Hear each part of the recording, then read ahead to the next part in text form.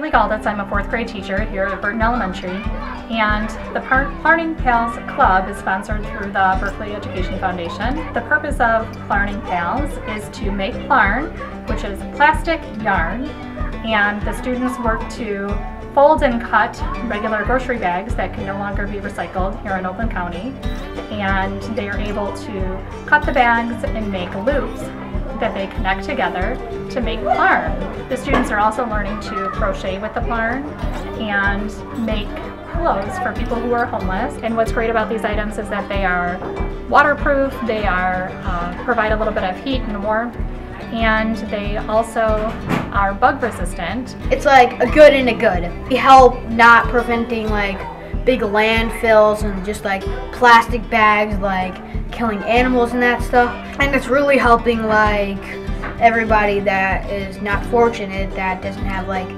a cozy home to sit in. Like, it's a nice blanket for them. I wanted to start the Plarning Pals Club because I saw the impact it had on my own children, wanting my own children to feel a sense of gratitude for everything that they have. That skill of empathy is really important for children this age to develop. I wanted to join Plarning Pals because we could crochet, we could make plarn, and we could help homeless.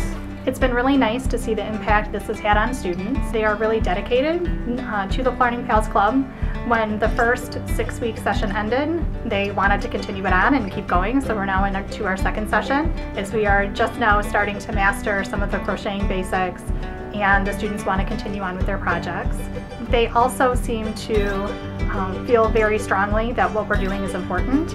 I've showed them photos and videos from the Motor City Mitten Mission organization's website so they can see where some people who are homeless are sleeping and what their conditions are like. The BEF has provided the crochet hooks for the students, and I was able to